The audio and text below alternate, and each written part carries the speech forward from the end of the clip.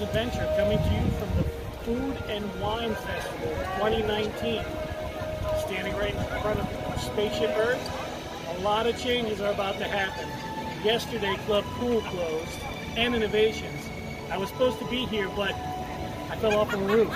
So, do what you can, right? So, we're gonna check out some food, check out some fun, and we'll see you inside. So this is just the start of the construction. These are the last of the monoliths that leave a legacy. And the fountain up front, already gone. Once we get inside, we'll see if the walls are up around Club Cool or not yet. Epcot as a whole is about to get an entire facelift. In my opinion, for the better, but I'm very sad that I missed the closing of Club Cool. Well, it's not all for nothing. So speaking to a cast member, the fountain officially goes down tonight after closing. The walls will come up and they'll start disassembling. It was a nice time, Fountain Nations. Unlike the fountain though, you can see from the outside all the Club Cool signs have been taken down. Falling off that roof made us one single day late to catch the closing. There's signs on all the doors telling you about the changes coming to Epcot. Didn't get to say goodbye to Bibo, to Fanta Pineapple. He misses his Fanta Pineapple. We didn't get, well, the Beverly. Yeah, I'm glad that's gone. Okay, so we're here at Club Cool, about to try the Beverly, and here it's the worst drink there is.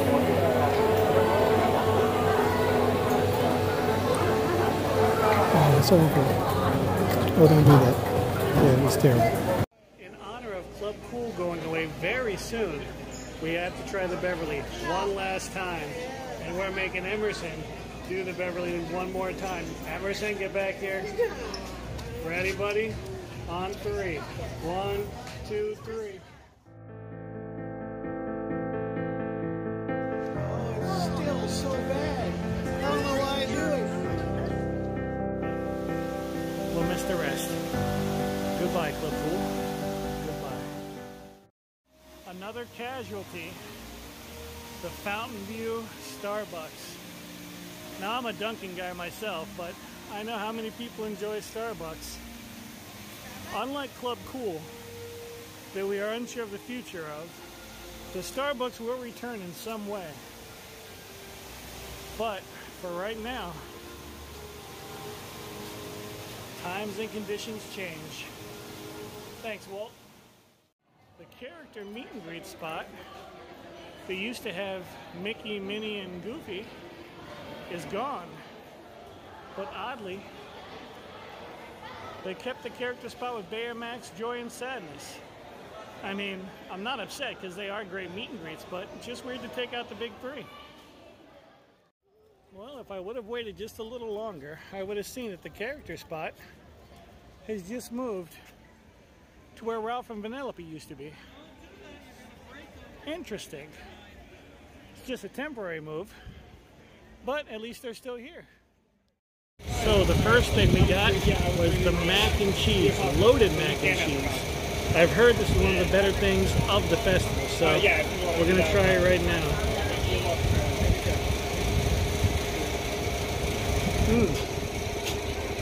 It was not what I was expecting, but very good. Very cheesy. A little bit of spice, but very good.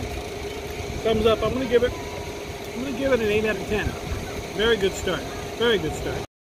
We just finished the loaded mac and cheese. And after finishing it, I'm raising my score. I give that easily a 9. A little bit of spice. Just kind of gets you in the front of the mouth. But even Little Man was able to eat it. And he normally doesn't like spicy stuff. So the flavor is definitely there. It's like a smoky cheese. Bacon I didn't taste as much as I thought I would. But the breading, the mac and cheese, delicious. Highly recommend the bacon mac and cheese from Active Eats. Very good start. Our next stop on our food adventure is the Chocolate Studio. Specifically the liquid nitro chocolate almond truffle for this guy right here to try. I'm going to try some too, but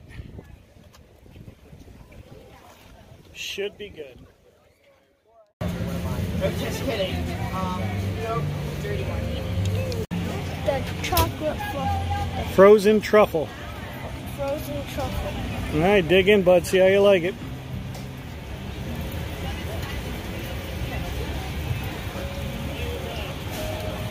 That's so good. Good. What does it taste like? Tastes like chocolate ice cream, but frozen, dipped in caramel.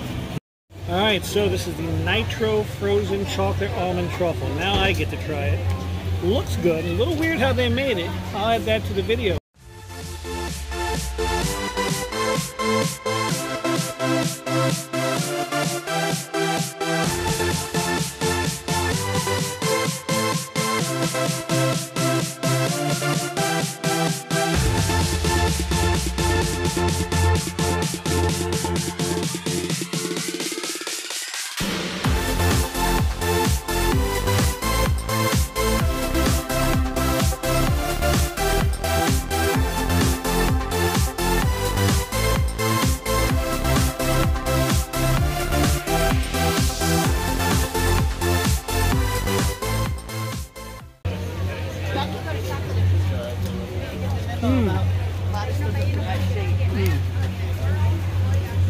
I was not ready for that.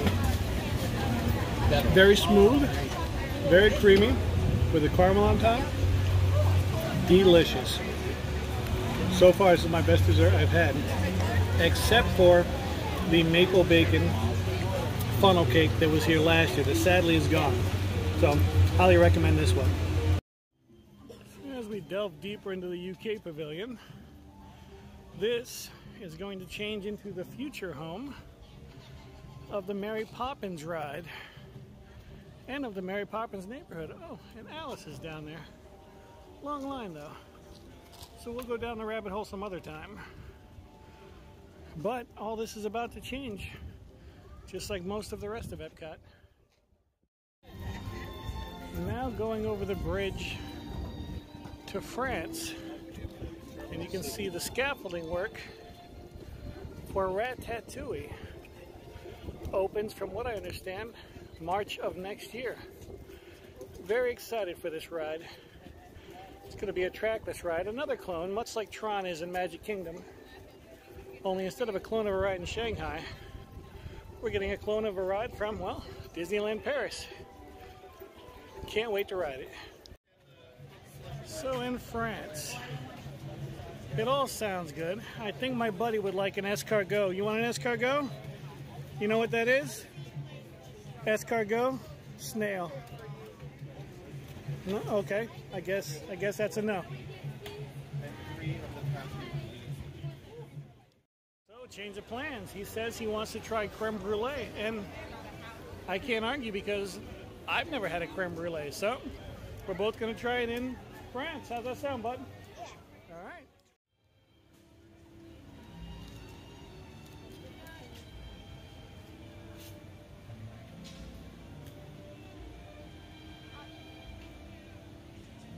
Is it good?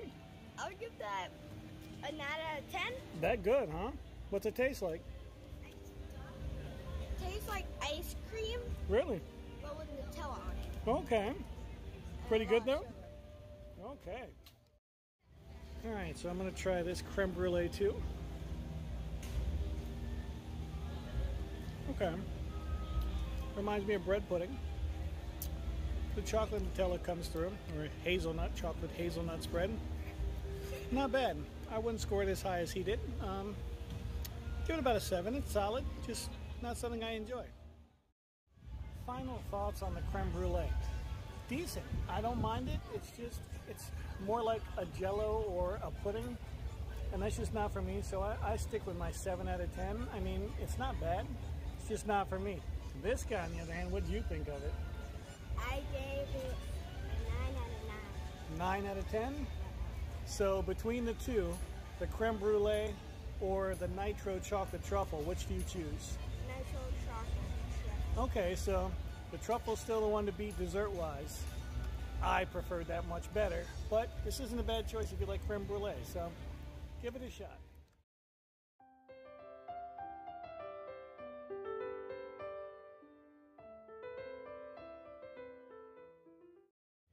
Well, we made it halfway around World Showcase. It's just getting a bit too uncomfortably hot, so we think we're going to head on the Friendship across the Seven Seas Lagoon. Of course, hit Spaceship Earth before leaving, and then come back and try more food and wine pretty soon. We might be back next weekend, bring the wife. But right now, it's just too hot. I need a drink, and I need some Dame Judi Dench. And we thank you for watching. What better place to say not only goodbye to all of you guys, but goodbye to this entire section of Epcot. Next time we come here, it's going to look entirely different. I am slightly worried about the amount of walls, because if you look at the blueprints online, the walls are going to go all the way up to the end of the fountain here and all the way across here as they begin the disassembly process and getting ready to build the new Epcot Center. So we're going to go off and ride one of my buddy's favorite rides, Spaceship Earth. For me and for Emerson, that's going to do it for us here today at Epcot. If you like what you're watching, click that subscribe button right underneath us. And ring that little bell. Ring the bell, like you said. All right, you guys have a great day.